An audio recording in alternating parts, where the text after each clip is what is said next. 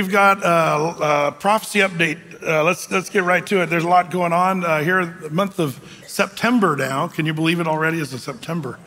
Time flies. But one of the things I wanted to kind of dive into a little bit tonight is making sense of current events.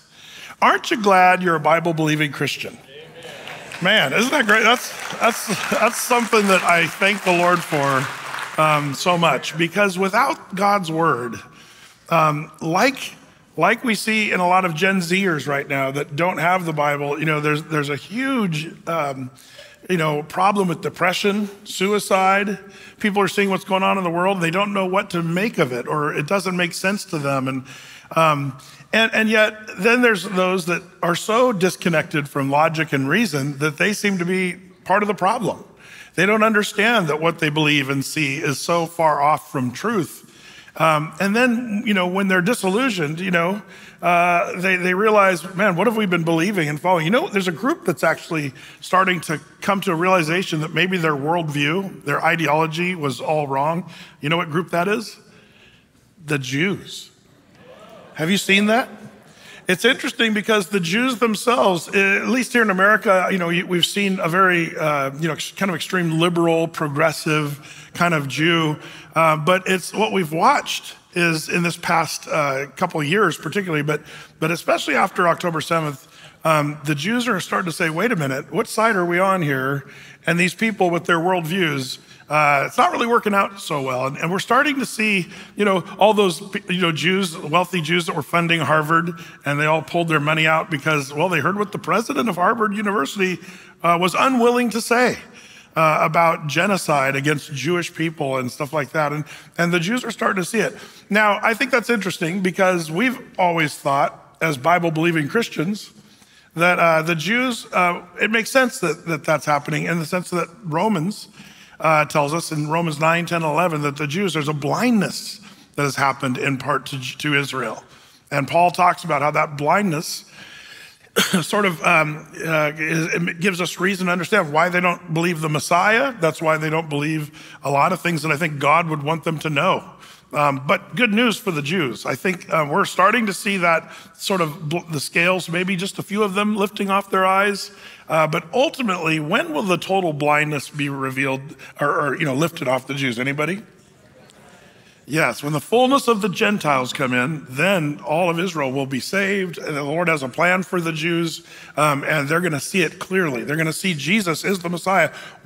By the way, once you see that Jesus is the Messiah, your worldview gets straightened out fairly quickly. Once you accept Christ and believe, your worldview starts to adjust, and it has to adjust if you believe in Jesus. That's why, by the way, in this election year, and as things are heating up with, election issues and stuff, one of the main things I want to do is share the gospel of Jesus Christ. I want to make that our number one thing because that's what's gonna really change hearts and minds of people. You can tell a young girl not to get an abortion, but to a person with an ideological, an ideology that she's had since she was a kid, and she's got all these, people backing her, saying, "Oh yeah, it's my body, my choice," stuff like that. It's hard to say. You really shouldn't do that morally, but they don't really care about what's moral or what's right or wrong. They just care what the multitudes are saying. How do you fix someone who wants to sin and do something that's wrong or even evil? You have them repent of their sin and understand that Jesus died on the cross for their sins. And it's the kindness of God, it's the goodness of God that leads men and women to repentance. We got to remember that. What leads people to repentance? Is it, yelling and screaming at each other, or even picketing, or trying to, elect or even vote in? I'm all for voting, and I think that's a good, responsible Christian thing to do, is to vote. We might even talk a little bit about that tonight. But more than even voting, I think more importantly, we need to see souls saved. People come to the Lord, and that's going to be the best thing. I don't believe we have to tell people how to vote. If they accept Christ and they start reading their Bible, the Lord will give them a conviction of what is true. It's the word of God that transforms us and changes us. And it's an interesting thing, because if you carry out, well, let's leave the gospel out. Let's just convince people that abortion is wrong and we need to make it illegal. As much as I'd love that, I'd love to see abortion illegal. But how has that worked throughout the centuries of Christians imposing our laws upon non-believing, non-Christian people? That's not ever really worked out very well. Just look at the prohibition. There's a good example. Did that really solve the problem with alcohol and stuff like that?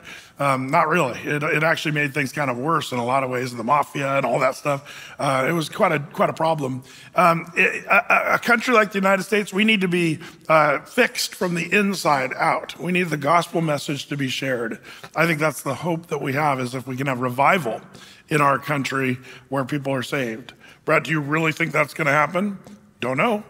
That's up to the Lord. Our job is to go into all the world and preach the gospel, make disciples, baptize people.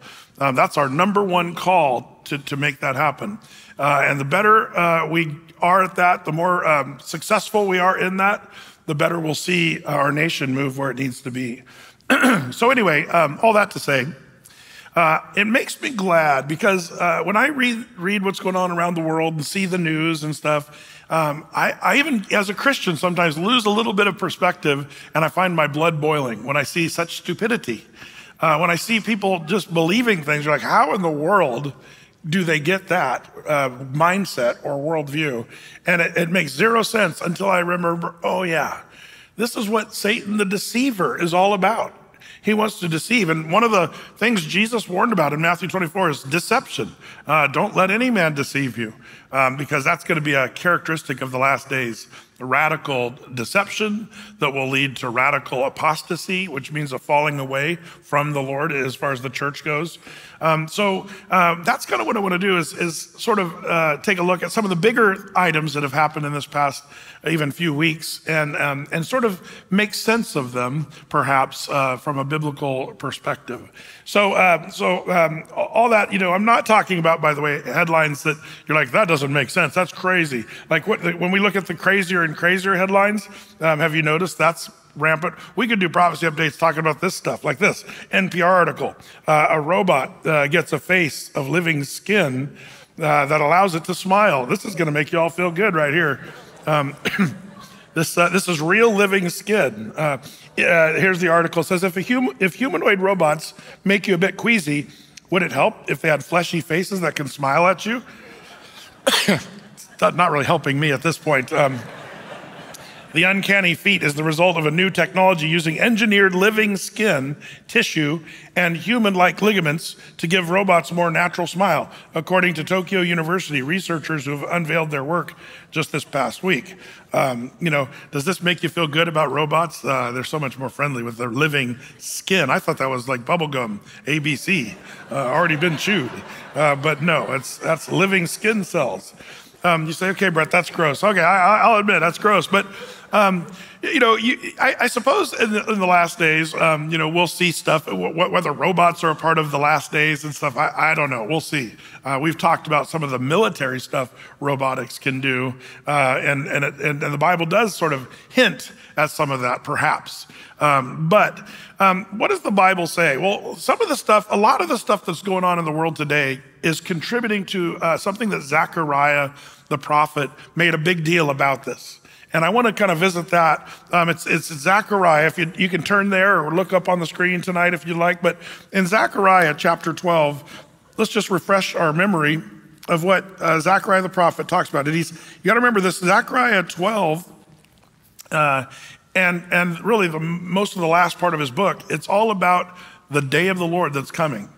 And that's when the second coming of Christ. I believe the day of the Lord perhaps starts after the rapture of the church. That's where God sort of just reaches down and starts to really affect and reach his hand into the world and say, okay, it's time to start fixing what's going on. Some people say, why doesn't God come and fix the problems now? The answer is he will, and he has this perfect timing. But it's called the day of the Lord. And the day of the Lord begins, I believe, with the rapture of the church and the 7-year tribulation period. And then the second coming of Christ, all as part of the day of the Lord. But during that time, Zechariah explains some of the stuff that's going to happen. He starts off, he says in Zechariah 12:2, behold, I will make Jerusalem a cup of trembling unto all the people round about, when they shall be in the siege both against Judah and against Jerusalem. And in that day will I make Jerusalem a burdensome stone for all people. All that burden themselves with it shall be cut in pieces, though all the people of the earth be gathered together against it.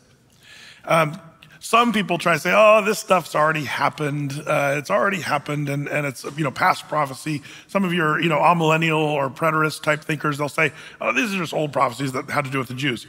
Little question for you, this last part. When in world's history did all the people of the earth gather against Jerusalem? When was the last time that happened in history? Well, the answer is very clearly never, not even close. There's been times where they had some big things. 586 BC, the Babylonians crushed Jerusalem. Before that, it was the Assyrians that were threatening Jerusalem. And, there's been times where Jerusalem's been trodden down by other nations and people groups, but never really all the people groups of the world. And again, this is people that I think are biased when they say, oh, this has already happened. They think the day of the Lord's already happened. They don't see anything in prophecy, which is, to me, a really difficult view to hold today as we're watching biblical prophecy unfold right before our very eyes. We're seeing all kinds of things. The regather, I can understand the amillennial thinking before the Jews became a nation again, and they'd say, well, this must be figurative, but it's not figurative. This is very literal. And I'm going to show you again, just kind of how the prophecies are stacking up right now. And we're starting to see the world shape itself to be closer to this event. And the key and the operative thing to know is when it says in that day, and the rest of the context of this, that is the Lord's day. In that day, I will make Jerusalem a burdensome stone for all people. Again, in history, it was never burdensome. Jerusalem was never a burdensome stone for all people, but it is that today. Now in Zechariah 14, the prophet kind of goes over it again, but even more perhaps dark and gloomy. He says, for I will gather, in Zechariah 14:2, I will gather all nations against Jerusalem, not just that they'd be against it, but notice, I will gather all nations against Jerusalem to battle. This is again the day of the Lord talked about here in Zechariah 14. And the city shall be taken, the houses rifled, and the women ravished. Half of the city shall go forth into captivity, and the residue of the people shall not be cut off from the city. Then shall the Lord go forth and fight against those nations as when he fought in the day of battle. We could talk about the times the Lord defended Israel in history and how he defeated, like the Assyrians that I mentioned earlier. I mentioned Sunday, one angel came down and wiped out the whole Assyrian army, 185,000 soldiers. That's how the Lord fights in his day of battle. Now, one thing about these prophecies that I want to remind you, when did the prophet Zechariah speak these words under the inspiration of God, by the inspiration of the Holy Spirit? Well, the answer is it was right around the same time when the Babylonians had wiped out Jerusalem. Jerusalem was sitting in total ruin. The walls were down, the temple was crushed, the city was in total disrepair and ruin. And Zechariah gives this prophecy. There's coming a time where all the nations of the world are going to gather against Jerusalem. Can you imagine? That's kind of like saying, so today, all the nations of the world will gather against, Dundee, Oregon. You're like, they're going to want their wine out there? I don't know. What are they going to want from Dundee? But it's even worse than that. It's like if Dundee once was a really thriving metropolis and then it became sort of nothing. And then the prophecy comes out, that little nothing town that's nothing and rubble right now, the whole world's going to come against that. Now, to say that one day Jerusalem would be a cup of trembling would seem far-fetched to the average person in the world in the day of Zechariah's prophecy. They didn't even, the Jews, when Zechariah gave his prophecy, they couldn't even rebuild their temple. And not only that, the Jews were all very apathetic. If you remember when Artaxerxes gave the commandment to restore and rebuild Jerusalem, Do you remember? None of the Jews wanted to go. Like, it was all they could do to get a few Jews to leave Babylon. All in all, there was about 50,000 Jews that finally went to restore and rebuild the walls and the temple. But 50,000, that's not a lot. There's a lot of Jews that stayed in Babylon. A lot more stayed than actually went and did what God wanted them to do. But this was the condition. The people were apathetic. The city was in ruin. The walls were down. The city was down. And then Zechariah says, by the way, all the nations of the world are going to gather against Jerusalem one day. One day, when you go down to verse 3 there of chapter 12, he says, in that day will I make Jerusalem a burdensome stone to all people, all the nations of the world. So, what God's saying is Jerusalem's in ruins, but let me tell you something. One day, the eyes of the world will be on Jerusalem with fear and trembling. Now, one of the things we'll show you tonight is just how that's kind of happening. Jerusalem's in the news every night. People are talking about Jerusalem. Nobody knows what to do with Jerusalem. Let's just call it a burdensome stone that people are having a hard time lifting. We're watching that happen. Who would have thought? Even when Mark Twain went to Jerusalem over 100 years ago, he wrote about how it's just this tiny little nothing town that's out in the desert, and there's nothing there except for a few, sheep and a few Jews and a few Bedouins. He writes about how it's just a nothing. But in the last 100 years, it's an amazing thing that's happened to Jerusalem. It's becoming a cup of trembling, a burdensome stone. And when this happens, when all the nations of the world, like in this, it says all the nations will gather together to battle in Jerusalem. And the question is, when will this be? Will this be the battle, that starts in the Battle of Armageddon, the nations gathering against Israel with their weapons turned toward Israel? That's going to be in the tribulation period. There's another battle we can talk about, the Gog-Magog war, where, there's a list of nations that are going to turn toward Israel. But it doesn't seem the Gog-Magog one is all the nations of the world. But it is interesting to watch. All the nations are starting to weigh in on Jerusalem and Israel, the Palestinian issue, the Arab-Israeli conflict. Now you say, well, when did this start happening? Because you even said, Brett, Mark Twain wrote about it just over 100 years ago, and it was nothing, and nobody cared. True. When did the problem of Jerusalem start to become a burdensome stone? Well, I think you can trace it back. Let me go through have you ever noticed that everybody's got their plan for Jerusalem, whether it's the EU or the UN, the United Nothing, or the USA or Russia? Everybody's got their opinion of what should happen with Jerusalem. But as it turns out, they're determined to impose or even as the United States, our own solutions on Jerusalem. Has Joseph Biden chimed in with his opinion about what Jerusalem should do this week? Yes, shockingly, but he only gave us one word on that. I'll show you that in a minute.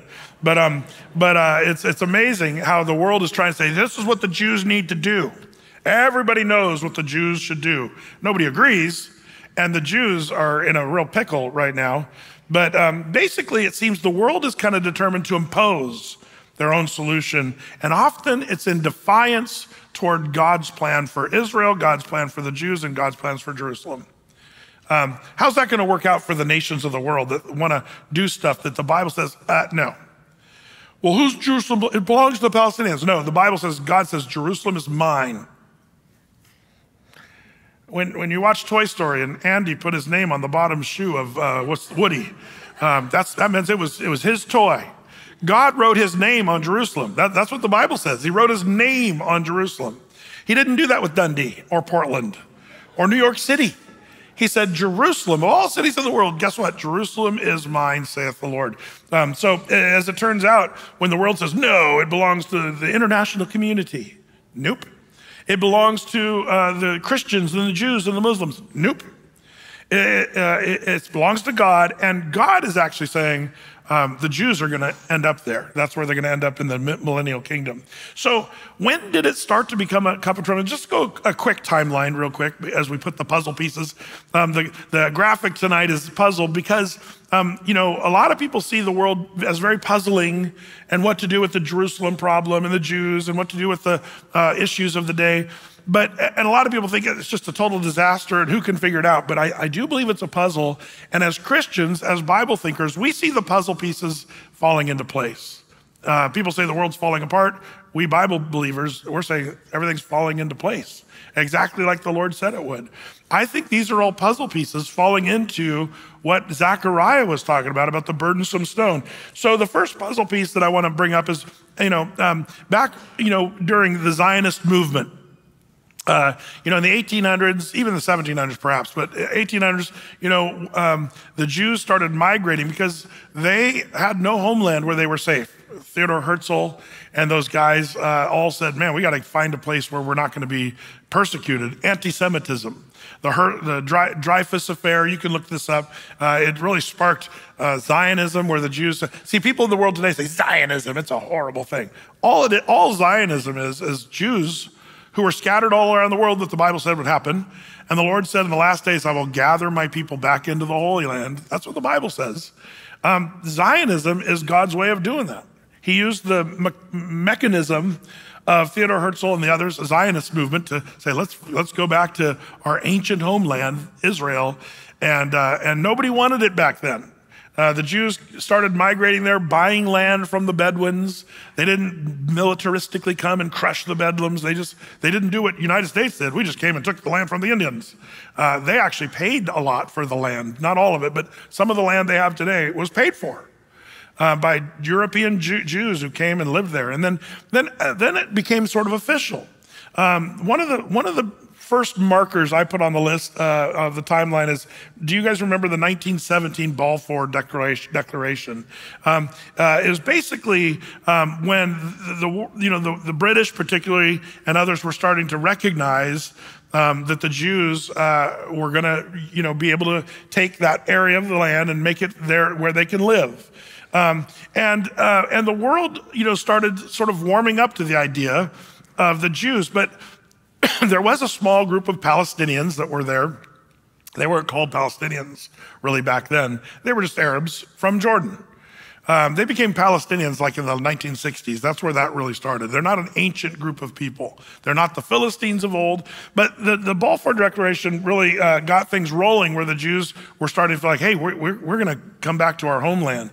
Then another puzzle piece that really was, and you can look all this stuff up to go to the details, but these are important sort of stakes in the ground, if you would. The Paris Peace Conference of 1919 was another time where basically the League of Nations and stuff started, getting ready to do their thing. It was 1922, a funny little thing called the Declaration of Principles by the League of Nations, which is, by the way, the League of Nations was the predecessor to the UN.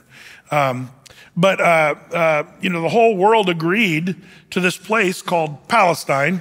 They agreed. This is the Declaration of Principles, the world basically gathering saying this area does belong to the Jews. And that's what they decided at the Declaration of Principles.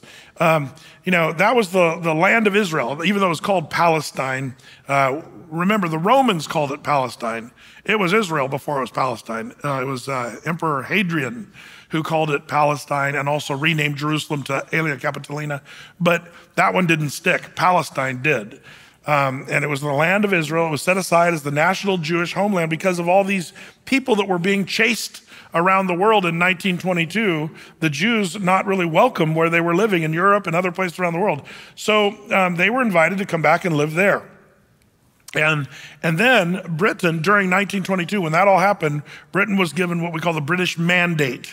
That's the second thing in 1922 that happened, or called the Mandate of Palestine, which basically ensured, and by the way, the British, it was a tough thing. There was kind of a betrayal of the Jews. They kept the Jews out. Even the Holocaust survivors within sight of the Promised Land, the Jews were driven away from that Holy Land when they were seeking refuge from Hitler. There's some movies that you can watch that are pretty good that kind of depict that. But driven back even by the British Navy, ships loads of Jews trying to come to the Promised Land, trying to get away from Hitler, and they wouldn't let them go there. And then they were eventually put into camps, concentration camps. So the Declaration of Principles, the British Mandate, that was in 1922. Then another key piece, and it really starts heating up, in World War II. In 1944, Germany needed money. There's kind of an interesting thing that a lot of people don't know about. There were 500,000, conservatively, 500,000 Hungarian Jews that were still untouched by the Nazis. But they were trying to figure out what to do with these Hungarian Jews. Typically the Nazis would have got a hold of them and put them in concentration camps and killed them all, 500,000 of them. But he offered to sell them instead for their lives, $2 a piece. This is in history. How much was a Jew worth in 1944? Hitler tried to make a deal with $2 a piece. No one would take them. The British said there's no room in Palestine for them, which is really interesting. So we'll not even take $2 to save these people and figure out where to put them. We're just going to leave them at the mercy of Nazis. It's really kind of a dark time for the Jews. That's just an example in 1944. But it was 1947, this is a real key time. And this is where, the trouble of Palestine really starts to become a world problem. UN Resolution 181, November 29th, 1947, it's called the Partition of the Land, the nations of the world. Exactly as God had said in his word, by the way, they joined together, the United Nations, dividing the land and Israel, and the Jews ended up with about 13% of what they'd been promised from the Lord himself at that time, 13%. And then the Arabs were given certain sections and what have you. But then in May 14th, 1948, was David Ben-Gurion, the head of the Jewish Agency. They weren't a nation yet, so they were called the Jewish Agency, proclaimed the establishment of the state of Israel. And U.S. President Harry Truman, of course, acknowledged and recognized the new nation on that same day. Big day in Israel's history, May 14th, 1948. And this is where Bible prophecy, like if you were an amillennialist, you should have just said, okay, I'm no longer an amillennialist. Why would you say that, Brett? Here's why. Because amillennial thinking says all this stuff about the Jews regathering in Israel and becoming a mighty nation again, that's fulfilling exact Bible prophecies that you are still saying, oh, that's all figurative. Well, it's happening. Oh, what a coincidence. That's like you have to say that. What a coincidence that a nation of people have been divided for 2,000 years. And then just like the Bible says, I will gather in the last days my people, Ezekiel 36 and 37, totally with great clarity talk about the Jews regathering. When they became a nation again, see what the amillennial, eschatology people think is it's all figurative. All the promises go to the church, all the curses go to the Jews when you read your Old Testament. But when Israel becomes a literal nation again, you got to start going, well, what did the Bible say about literal Israel in the last days? And guess what? The Bible talks a lot about literal Israel in the last days. And so unless you're, unless you adopt less of a preterist or amillennial kind of view, you're still having to sort of argue, oh, this doesn't mean anything, that Israel became a nation in 1948, and it's the most powerful, and all the nations of the world are focusing their attention on Israel right now. You have to say, what a coincidence that it's all coming out exactly like the Bible said, but we still believe that it's all figurative. Don't take it literally. You see the problem with that? I hope I'm shaking up some of the, now, can you still be a Christian and be an amillennialist? Yes, you're just gonna, when you're raptured, you'll be changing your notes on your way up, if you have time. I have good friends that are amillennialists and preterists and people that I admire in all other areas of theology that I just disagree with them on it. But it's important to see, people that say, oh, you guys are Bible literalists, how can you do that? It's very easy today because we're seeing everything literally come to pass right in front of our eyes. That's important to know. Now, May 14th, 1948, well, the next day, if you know the story, the British finally leave after the long time. The British mandated all that. They finally leave. And then 5 Arab armies, Egypt, Syria, Transjordan, Lebanon, and Iraq, attack Israel the next day. They're 1 day old as a nation. Their intentions were declared by a guy named Azam Pasha, Secretary General of the Arab League. And he said this, when they went to war, it will be a war of annihilation. It will be a momentous massacre in history that will be talked about like the massacres of the Mongols or of the Crusades. This guy made his prediction and went down notoriously, famously wrong. The Jews held off the Arab forces, claimed a miraculous biblical proportion victory in the War of Independence. And since 1948, Israel has been a hotbed of controversy and wars. I've gone into all the wars of Israel and we've done even prophecy updates where we talked about the 6-Day War, Yom Kippur. We talked about the War of Independence and all the other, the intifadas and stuff like that. But basically from the day they became a nation, and I want to let this be kind of a big marker for us tonight, because, from the day they became a nation, they've had what we might call accurately existential threat.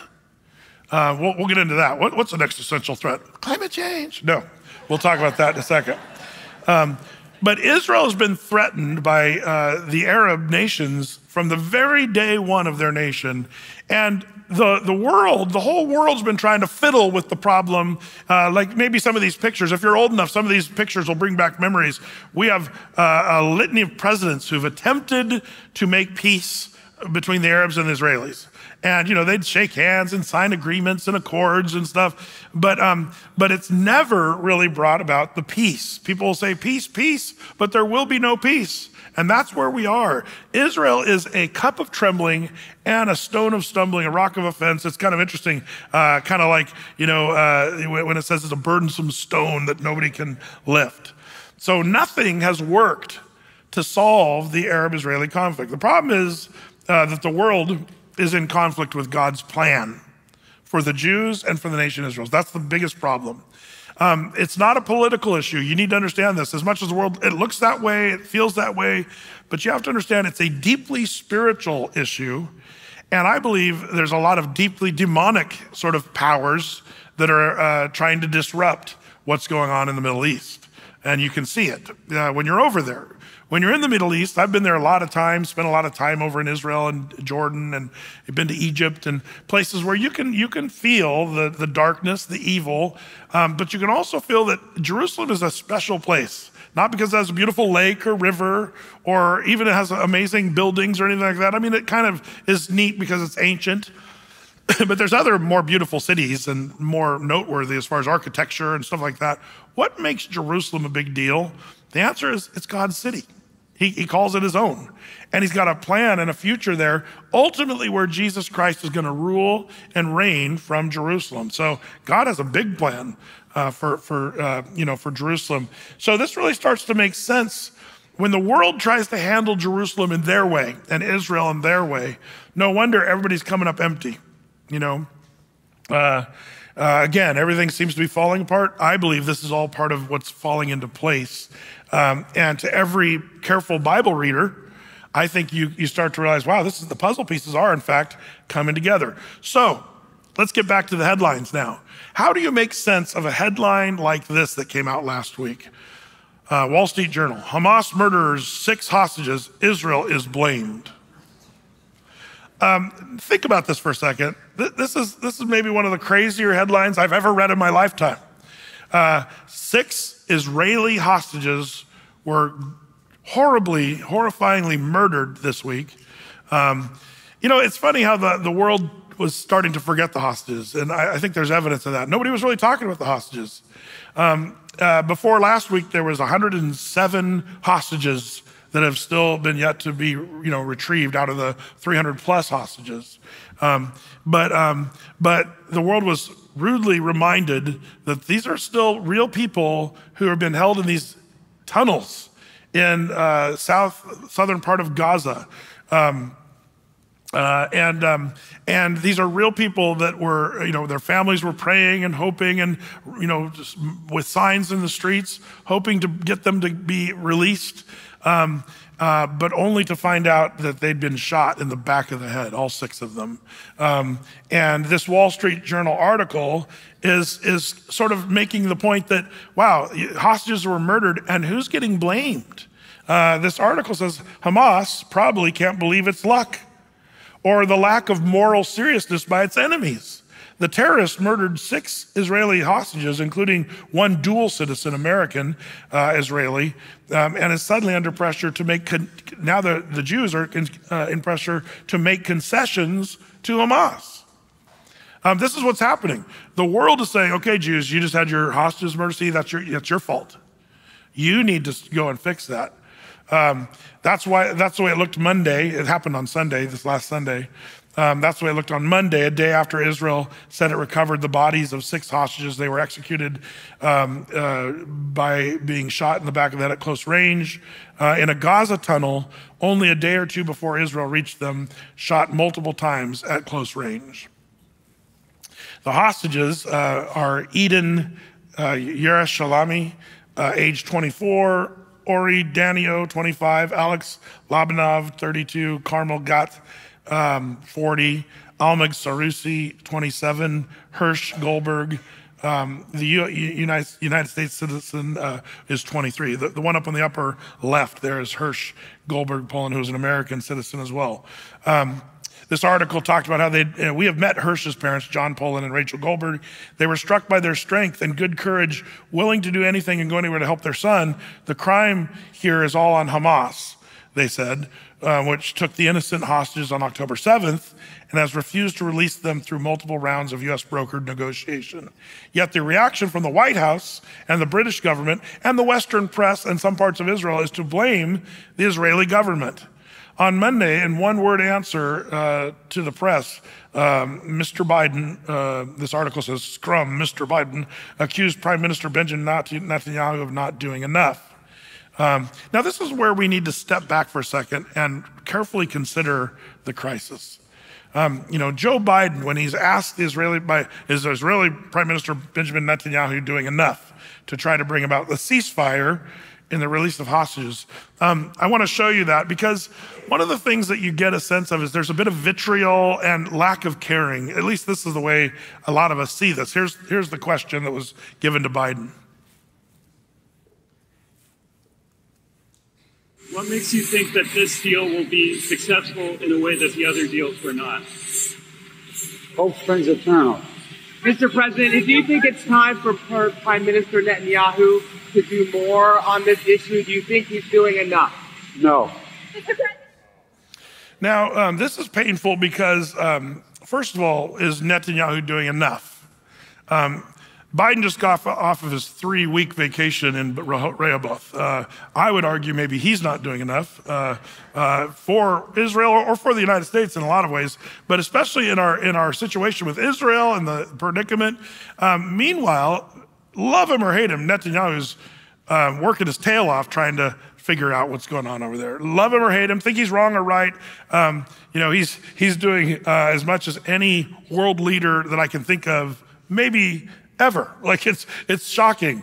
So what actually happened with this? Well, Sunday when the IDF was going and they were attempting to rescue, and there's some inside information, like Amir Tsafati talks about how he has got inside information. I don't know his sources, but it might not be the narrative you're seeing on the news where they were killed like 36 hours before the IDF got there. Some are saying it was more like minutes before the IDF got there. They were shot, and the hostage keepers fled and shot them, fled, and then they were apprehended and taken out. That's the inside story, which I kind of hope that's true, but.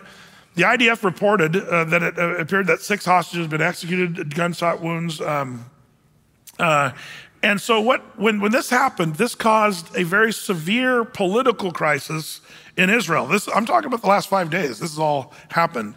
And it's a crisis that's been building for a long period of time, but it sort of hit a crescendo just even this week. And if you don't believe me, here's some of the images. Some of this will be just like Portland, so you're like, yeah, this is like home. But this is going on in Israel, and it's basically a massive demonstration in the streets, thousands turning out for some of the funerals of the victims, but also protesting Netanyahu and the government handling of the hostage situation. When these are 100,000 Jews in Tel Aviv gathered in protest. These aren't small protests. These are giant protests. And it's basically the Jews saying, we need to make a deal with Hamas and a ceasefire so that we can get the rest of the hostages. Now, I can understand why people think that. But we got to remember, and this is something that I think people struggle with, we need to remember the idea of a hostage. Is it good to make deals with those who take hostages? In fact, even, and I feel like kind of goofy even talking about this, but I need to say it, and hopefully people online are watching, because I'm shocked at how many people don't realize you start to create a market for hostage taking if you just appease the hostage takers. So it's a shorter view. It's a very short. Now, if I were one of the family members of the hostages, I would be like, let's do whatever we have to do. I don't care if we have to give them 5,000, Muslim prisoners that were terrorists, because that's the deals that happen. For every few hostages, they'll give hundreds of criminal, terrorists. As a trade for hostages. So they've been trying to appease Hamas and getting hostages, and it's worked with a certain number, but what it's also doing, and nobody wants to talk about this, is it's creating a market, and hostages are a good idea. If you're a terrorist in the Middle East, get a bunch of Jews because they care about their people enough. Well, they'll get all your prisoners back. They'll make concessions, and it's hard because the hostages, like for example, this is just a picture of the kids that were taken, just the kids that were taken on October 7th. And so you do understand, man, I would do anything if I were a father of one of these kids to get the little kids back. Some of these kids have been retrieved, others are dead. They found some of these children already killed. But the moral reality is basically being reversed against Israel. Basically saying Israel's not, giving Hamas what they want, so obviously they're getting what they deserve. Their hostages are being killed. That's the world starting to talk about how Israel's doing it wrong. But I would say, who are we, the United States, and who is the world? Who's Joseph Biden? You say he's the commander-in-chief and the most powerful man in the world. But who is he to say that, the Jews or Netanyahu is not doing enough when it seems like he's doing everything he can?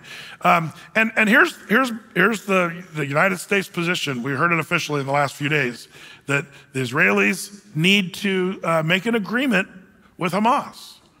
But if you know that what's been happening for the past month or two, Israel's done everything they can to make an agreement with Hamas. If you don't know that, you're totally somehow missing major. Before people open their mouth and protest, they should probably do a little research and find out what happened. You'll sense it in this video. I think Netanyahu's just a little bit. You tell me what you think. I think this kind of sums it up. This was a press conference from a couple days ago. I want to set the record straight. On April 27th, Secretary of State Blinken said that Israel made an extraordinarily generous offer for a hostage deal. On May 31st, Israel agreed to a US-backed proposal. Hamas refused. On August 16th, Israel agreed to what the United States defined as a final bridging proposal. Hamas refused again. On August 19th, Secretary Blinken said, Israel accepted the US proposal. Now Hamas must do the same. On August 28th, that's 5 days ago, Deputy CIA Director said that Israel shows seriousness in the negotiations. Now Hamas must show the same seriousness. I want to ask you something. What has changed in the last 5 days? What has changed? One thing. These murderers executed 6 of our hostages. They shot them in the back of the head. That's what's changed. And now after this, we're asked to show seriousness? We're asked to make concessions? What message does this send Hamas? It says, kill more hostages, murder more hostages, you'll get more concessions. The pressure internationally must be directed at these killers, at Hamas, not at Israel. We say yes, they say no all the time, but they also murdered these people. And now we need maximum pressure on Hamas. I don't believe that either President Biden or anyone serious about achieving peace and achieving the release would seriously ask Israel to make these concessions. We've already made them. Hamas has to make the concession. Thank you very much. Toda rabba lachem. I don't sense the guy is just sitting on the beach, not doing enough, kind of like our president. I think I sense a guy who's fired up and he's doing what he can. Love him or hate him, he's trying to fix. What a problem.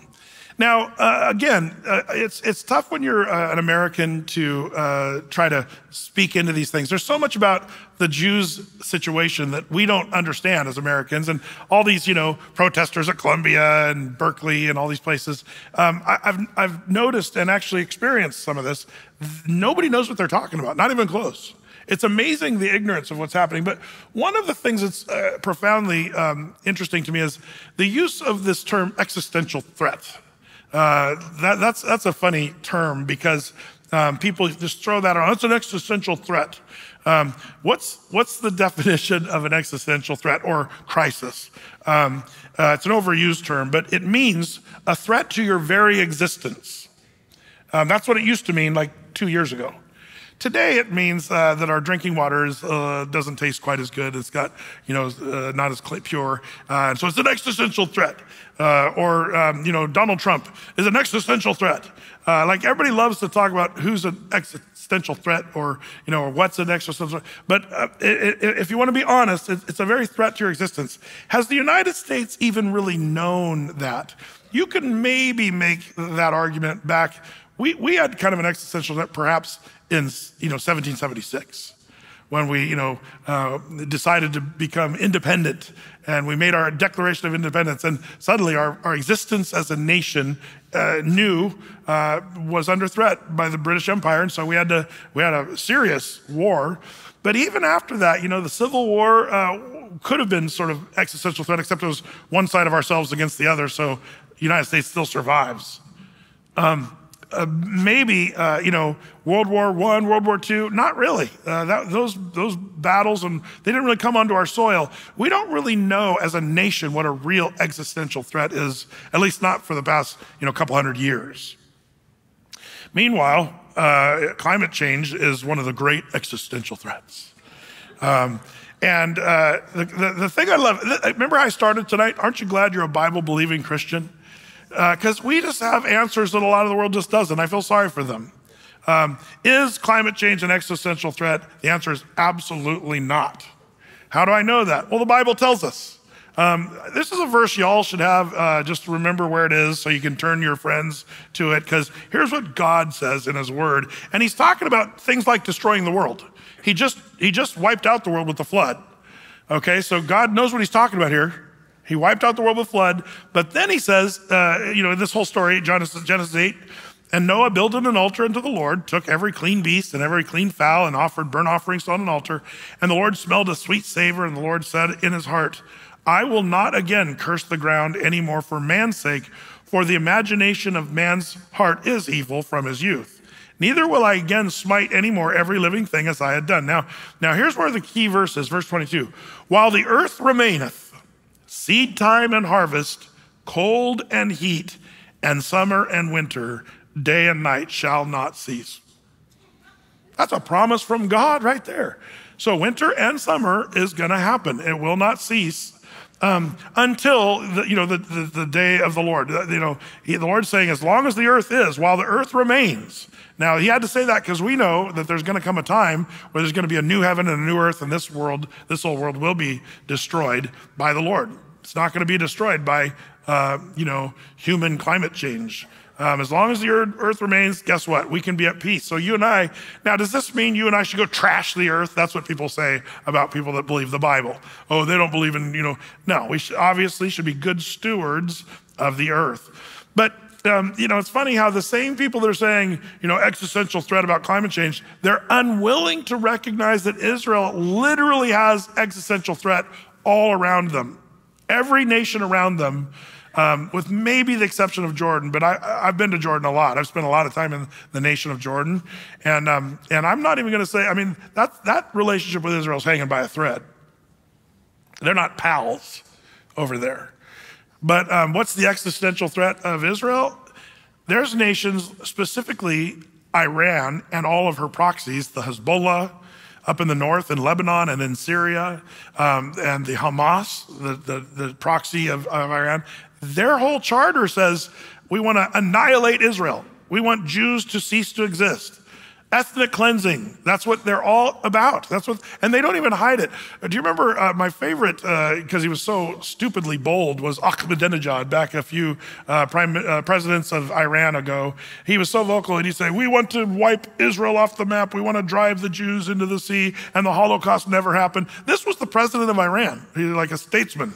That was saying stuff very boldly. Now, Rouhani, he was a little less bold. Now he's gone, and we've got the Ayatollah. So there's craziness over there. But all they want to see is the death of Jews and the death of Israel. And by the way, they want to see America go the same way. Big Satan, little Satan is what they call them. And both of them, they want to be totally wiped off the earth. It's odd that the same people who see climate change as existential threat do not admit or see that Israel is facing a literal existential threat from the day they became a nation.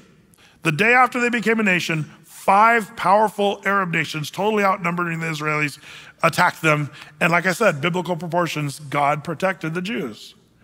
That's one of the things we know the Bible says. God is going to continue to protect the Jews, no matter what the world does. Now, the Gog-Magog invasion, the Jews seem to be in real trouble and will be sort of hanging by a thread, it seems. But the Lord's going to come and intervene and fight for Israel, like he did in the day of battle.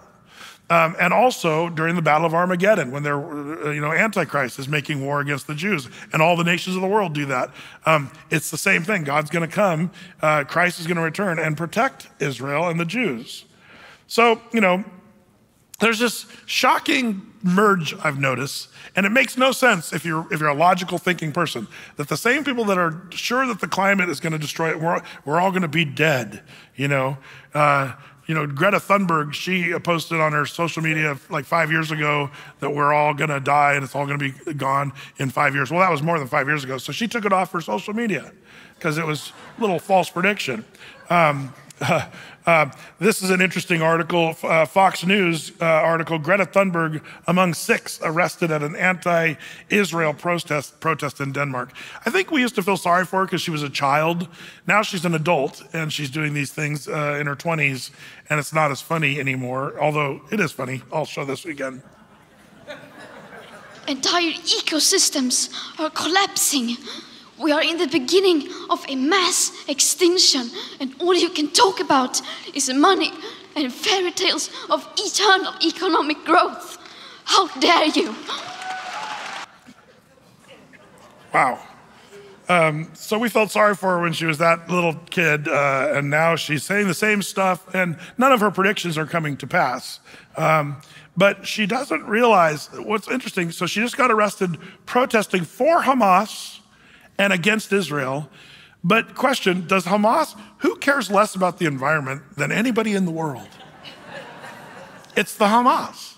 The Hamas could care less about global warming or climate change or anything like that. It's always amazing to me who buddies up, like the LGBTQ community protesting for Hamas. They would be hung by a crane by the neck in that region of the world. They don't understand. There's no logic. But the same people, AOC, she's anti-Israel, pro-Palestine. It's funny how they're all the ones that are also very pro-climate change and or talking about the should we do the AOC doomsday clock again? I just want to keep it light here tonight. You guys seem a little troubled here, so. And we're like, the world is going to end in 12 years if we don't address climate change. And your biggest issue is your biggest issue is how are we going to pay for it? And this is the war. This is our World War II. That's almost like 6 years ago when she said that. So I'm counting. I'm going to see if the world is gone. If she's a false prophetess, then in 6 years we'll still be here. If she's true, though, the world will be totally annihilated, like she said. It's interesting. Your worldview. If you're not having a biblical worldview, we shouldn't be shocked when people make these really weird, I would say, compromises. 1 minute you're supporting Hamas, who could care less about the global warming, and the next minute you're pro-LGBTQ, but the people you're supporting would be the first ones to kill LGBTQ people, and they're all within your people you're supporting. Like they've got moral gaps in what they think. When you follow the Bible and stick with the Bible's plan, you have zero moral gaps, and you have clarity about what's going on in the world. The puzzle pieces, these are all puzzle pieces coming together. So back to Israel, when Netanyahu, that was, by the way, the Netanyahu thing that I showed you was his press conference, but it was an outstanding press job. If you want to watch the whole thing, you got to get one that's translated or got because that was the only part he did in English. The rest of it was in Hebrew. But all of this, whole thing about an existential threat and all this, it raises significant questions related to worldview perspectives. What should a nation do when they have hostages? That's something that Israel's facing for real. Should the nation feel morally obligated to take any necessary action to rescue the hostages? I can understand why some people would want that, especially if you're a parent of one of those hostages. But if you look at the longer term, and most even the United States used to say, we don't negotiate with terrorists because you're only going to feed that, and if they get what they want, then they're going to keep doing it, and it's going to get worse. So the prisoner swaps and all that, it's been happening. So Netanyahu has done some acquiescence to negotiating with the terrorists, but it's only seeming to get worse. And now we see, as Hamas gets few and few hostages, if they lose all their hostages, they have nothing else to go on. It's amazing that the world is saying, we support the group that took the hostages, women and children, and we're going to support that. And Netanyahu has to back off and stop, taking on the Gaza area. But the reason I got this picture up there is the big thing that's being debated right now is, should the Israelis stay in Gaza, or should they, make a ceasefire and get out and let the problem is Hamas will come right back, and everybody knows this, and rebuild, and they're patient, and Iran will keep sending money. As long as Israeli IDF is out of Gaza, they're just going to come back. So it's hard to even imagine a deal which Hamas would actually free the remaining hostages. That's what's concerning right now, because if they don't have them, they have no leverage. We got to keep in mind, what is Hamas's number one plan? The non-existence of Israel. That's what their number one goal. Something that people in the West don't seem to want to acknowledge. What the West is saying at Berkeley and Columbia University, they're saying that the Jews are trying to genocide the Palestinians, which is so not true. I could introduce you to Palestinians who live in Israel who would say that's a false narrative right there. There's some Palestinians that they just want to be peaceful Israeli citizens. And they wish that all the Arabs would put down their weapons. If all the Arabs put down their weapons, there'd be peace in the Middle East. If the Jews put down their weapons, there would be a total annihilation of the Jews. That's the way it's been since May 14th, 1948. So when Biden says Netanyahu is not doing enough, he needs to be reminded that Israel's under serious trouble. And there's never been a moment since the Declaration of Independence of Israel that they've not had an existential threat. Don't let people just throw that term around, existential threat. It's people using terms. I love how everybody tries to compare everybody to Hitler. Oh, he's a Hitler. He's like Adolf Hitler. Very few people in the world have done what Hitler's done. You might be able to compare, some of the leaders in times past who have killed millions of people. But unless you've killed millions of people because of your hatred for an ethnicity, you're not Hitler. Be careful on what people are trying to say, and don't let people get away with just lies of wrong terms. The idea, this very southern area called Philadelphia of Gaza is in question. And that's where these 6 hostages were found, in the very southern part. And you can see the money and the missiles and the Hamas people, they're coming up through the border of Egypt. And that's why Israel feels like they have to stay down there in Philadelphia, where they believe the remaining hostages are. Like the J Post article, Philadelphia or hostages, either way, Israel's bound to lose. For a lot of people that know the situation, like the Jerusalem Post, they are saying it's a lose-lose for Israel, which is kind of what the Bible says as well, when you think about it, except for the God factor. God is going to protect Israel. This article says, if only things were so simple and clear-cut, the mass protests and general strike that erupted following the horrific execution of 6 hostages by Hamas and the blame thrust on the government for its failure to secure their release were demanding one thing, a ceasefire deal. Opponents of Prime Minister Benjamin Netanyahu's stance at the Philadelphia corridor, which is that place I was just showing you, it's essential to prevent Hamas from rearming, I should say, and finding the remaining hostages.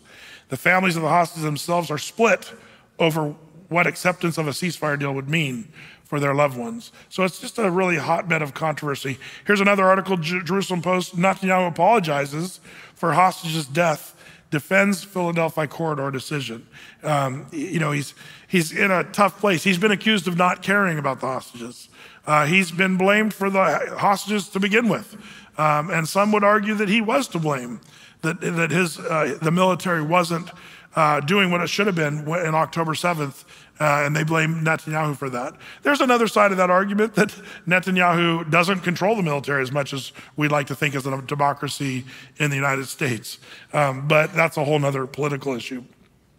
But Israel did leave that area back in 2005 during the Gaza pullout, and ever since then there's been a mass induction of weapons, munitions, the machines for producing weapons, digging tunnels. That's since 2005.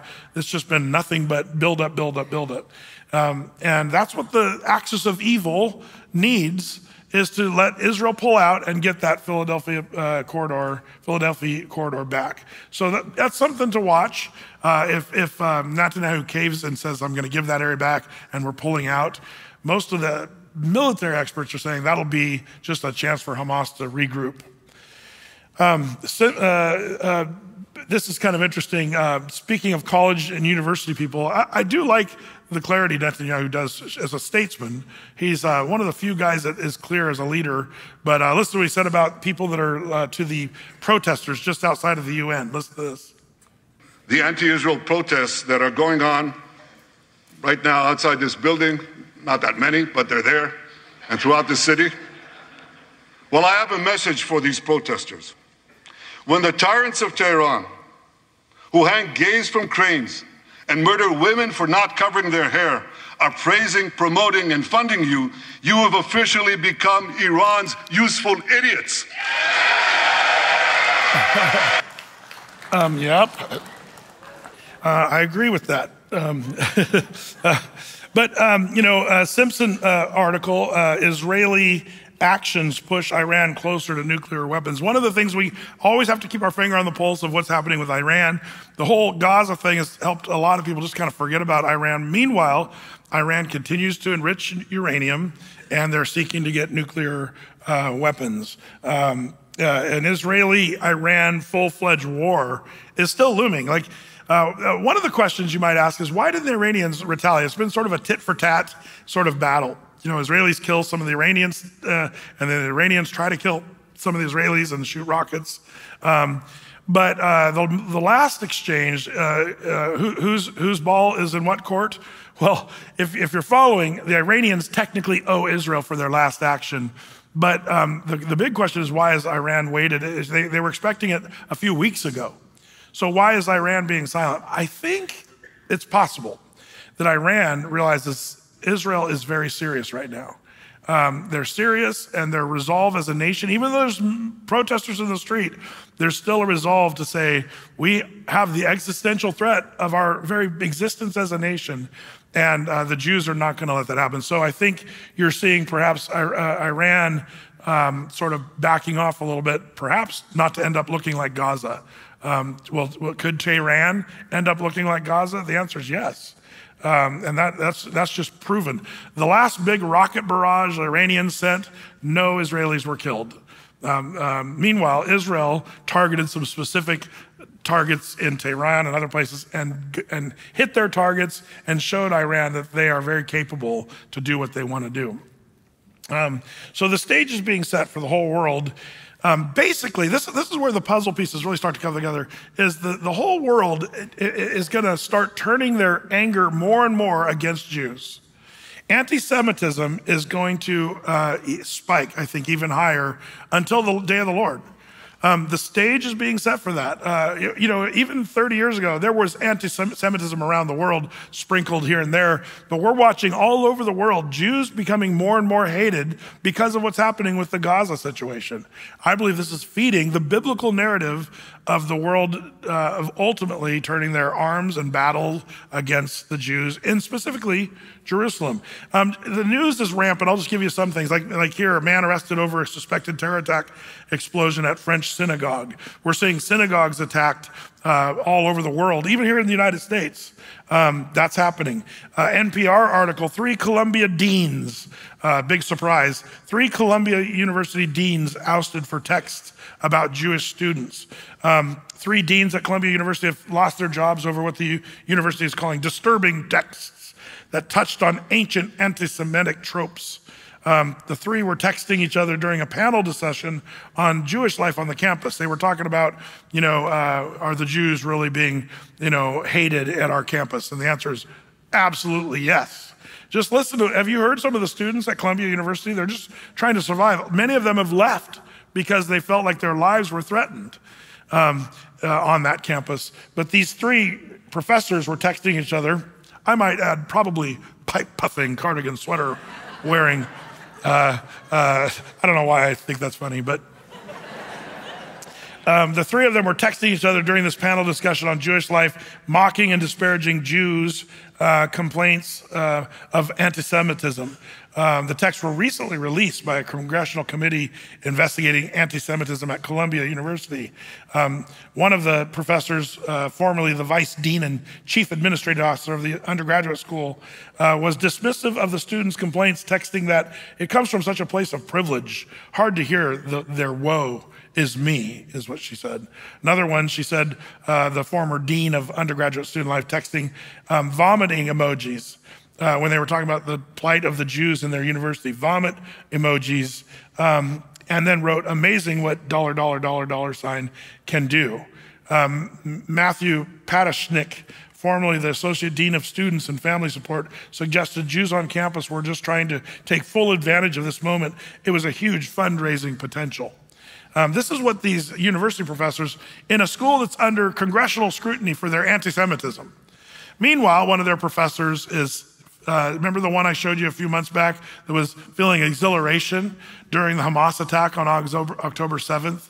That was a Columbia University professor feeling exhilaration when he saw babies being burned in ovens and old women being beheaded on October 7th. So, interesting, here's a question as we kind of start to wrap it up.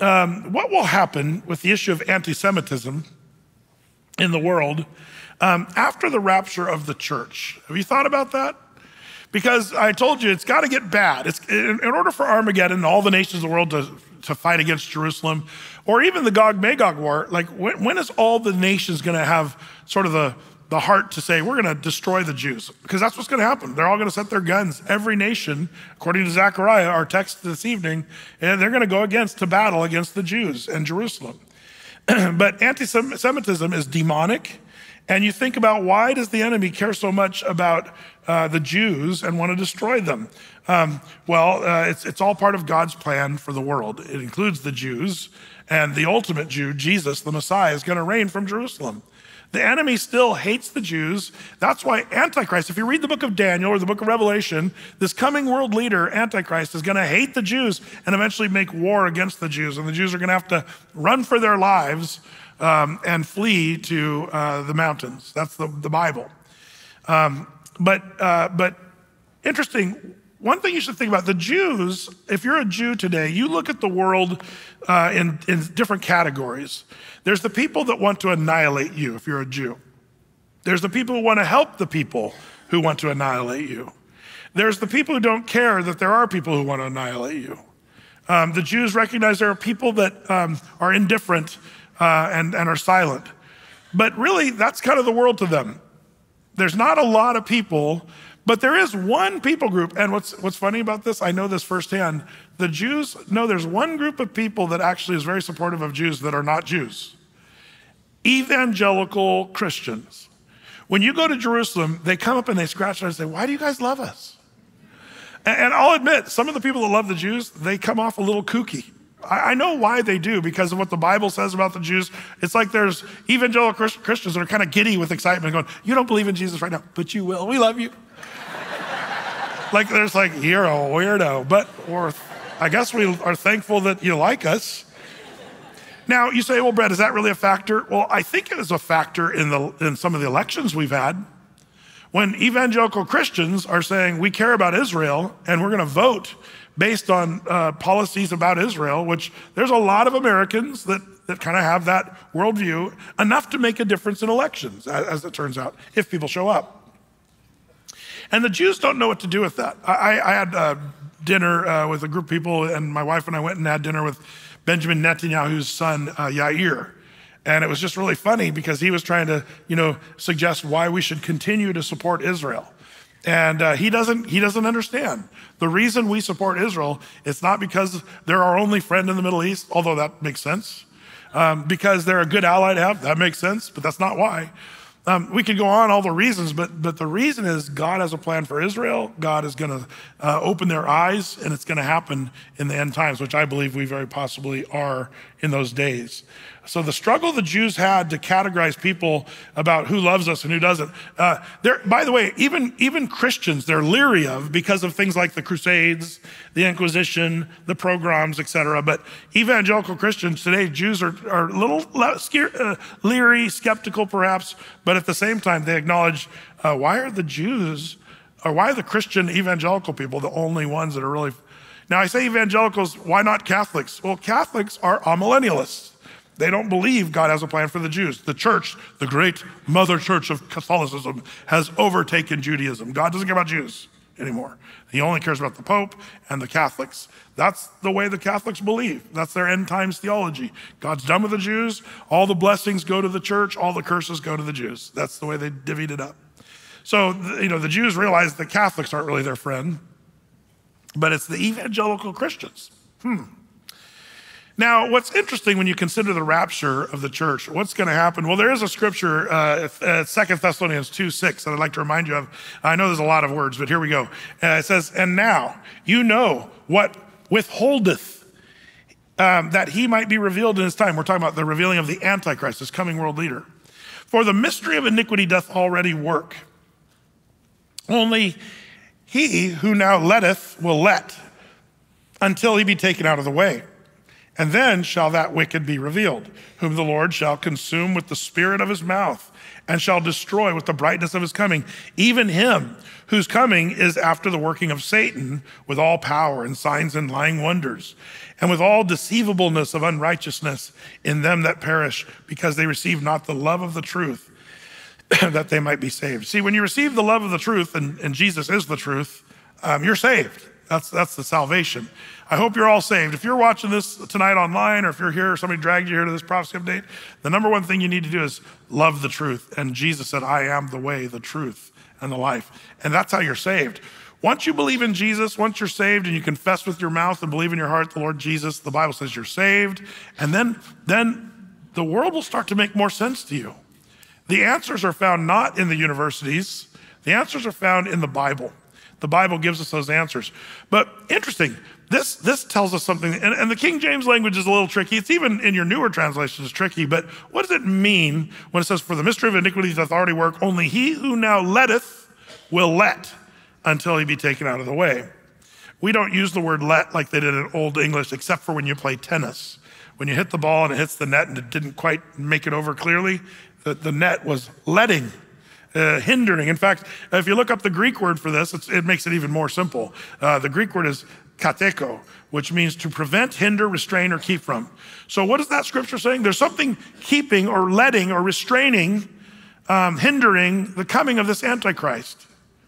And by the way, if you're a post-tribber, which I love you, and I'm glad you read your Bible and all that, but I would ask you humbly, if you're a post-tribber, why does it say that whether you're talking about the Holy Spirit or the church filled with the Holy Spirit, when he's letting or holding back the coming of this Antichrist? When will he come? When the Spirit takes that one out of the way. In fact, let me go back to that if I can. It says, for he who now letteth will let until he be taken out of the way. That's the rapture of the church. Then shall that wicked be revealed, whom the Lord shall consume. We're not going to know, you and I as Christians are not going to know who the Antichrist is until we're taken out of the way. So it's because of that word let. Well, I'm getting off course here. There's so much to talk about here. It's kind of fun. But my point is this. What happens to anti-Semitism in the world when the rapture of the church happens? When this idea of the church letting, part of your role as a believer, I think, whether we know it or not as a church, part of our job is to sort of be those that restrain what's going to happen once we're raptured. What's going to be different when the church is raptured out of here? Can you imagine? Think about what's going to happen in the world. What will happen to the United States? It makes me wonder, because I wonder if there's enough Christians, real Christians in the United States to really make that much of a difference, but I think it will. I think our military will be disabled when the rapture of the church happens. Maybe not as much as maybe 10 years ago. Some of our commandings and all the things, the weirdness of our military now is starting to make me concerned. But it used to be not that long ago that a lot of Christian people kind of saw the value in standing up for your country and fighting and being people of honor and integrity. Like that was a thing in our military, and a lot of that was attributed to people that had faith. What will happen to all the good churches in America that are sort of holding back the flow? Because right now, like for example, abortion's on the docket this year, and so in some ways, in a lot of states, and there's a group that's trying to hold that back. What happens when the rapture of the church happens? There's going to be no one holding things back. Sin and wacko, crazy evil is just going to go unchecked after the rapture of the church. One of those things that you should know about is anti-Semitism is going to go totally unchecked. And the world, what we're seeing now, as Christians who know the Bible, we're watching this anti-Semitism on the rise, and we're the ones saying, no, you got to understand God loves his people. They're not perfect. They're not even following God at this point for the most part, but still God has a plan for them. So he who now lets will let until that one comes. So what do we do? What do we do with all this? And if we are living in the last days, I think it's the same thing we do if we're not living in the last days. One of the things about my position, as far as what I believe at end times, is whether it's 100 years from now when the rapture of the church happens or tomorrow, our job is, the description still the same. And that is, keep your eyes on Jesus. I'm reminded, what the author of Hebrews 12, verses 1 and 2. Therefore, since we are surrounded by so great a cloud of witnesses, let us also lay aside every weight and sin which clings so closely. Like, get rid of our sin. It's burdening us down.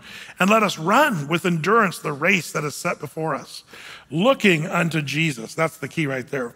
The founder and perfecter of our faith, who for the joy that was set before him endured the cross, despising the shame, and is seated at the right hand of the throne of God. So keeping our eyes on Jesus. What do we do about the politics of Jerusalem? Well, the Bible tells us, Psalm 122:6, pray for the peace of Jerusalem, for they shall prosper that love thee. What do we do when things get bad and in the world? You're like, man, I've been watching the news, Brett, and the news is depressing. Remember what we learned a few weeks ago? What do? Do you lift your eyes up to the news? Where should you lift your eyes? This is a scripture Jesus talking about the last days. When these things begin to come to pass, then look up and lift up your heads, for your redemption draweth nigh. The psalmist said, look up to the hills from whence cometh my help. My help comes from the Lord. And Abraham lifted up his eyes, and the Lord showed him what to look at. Lot only lifted up his eyes to what was going on, and he ends up in Sodom. So you and I have jobs to do as Christians, looking to the author and the perfecter, Jesus, lifting our eyes to the Lord and looking to him. When all these things of the end times start to come to pass, Jesus says, then look up, your redemption draws nigh. We don't have to be freaked out or depressed. We can know that the Lord has a plan and a purpose, and all these things that are happening in the world are all falling into place, just like the Bible says. I only talked about Israel. We could talk about a lot of other things that are falling into place, and we will, perhaps, in future prophecy updates. So there you have it. Let's pray, and then we'll call it a night. Lord, we are thankful for your word. It does bring clarity. We know your plan. We know how you're going to work things out in this world. Right now, as the rest of the world sees it as just trouble and people are wringing their hands, wondering what they're going to do, you and I, as Christians, Lord, we get to come to you and cast our cares upon you. You, Lord, are the one who's not the author of confusion or strife or trouble, but you're the one who gives us that peace, Lord, that passes understanding. So, Lord, I pray that we as a church would draw near to you, keep our eyes on you, give us strength and hope as we live in these last days. We thank you, Lord, in advance for your plan unfolding. Thank you, above all, perhaps, for just the way of salvation to anyone that would believe, that anyone who confesses with their mouth and believes in their heart that Jesus died and rose again and accepts that work of salvation, that they are saved. Lord, what a glorious thing you've done to save sinners like us, which gives us great hope. So we go our way rejoicing. Bless these, your people, tonight as we close our Bibles now. In Jesus' name, amen.